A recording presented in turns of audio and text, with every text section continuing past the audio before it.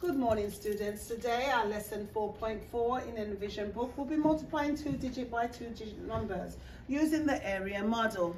Today we're going to multiply 14 times 23. We're going to split up the numbers into tens and ones. So over here I'm going to have 10 and 4 for 14. And up here I'm going to have 20 and 3. What is 1 times 2? 2. Don't forget the what? 0. Zeros. What is 1 times 3? 3. How many zeros are left over? 1. Now we're going to go down to him. What is 4 times 2? 8. How many zeros left over? 1. Right over here. Don't forget. Always look around. Don't put 2 if there's not 2. What is 4 times 3?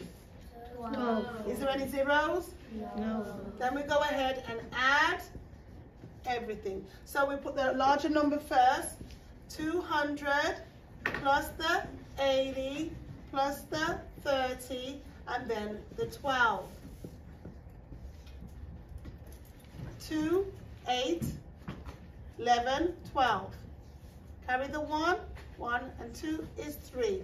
So 14 times 23 is 322. And this will help you with your lesson today.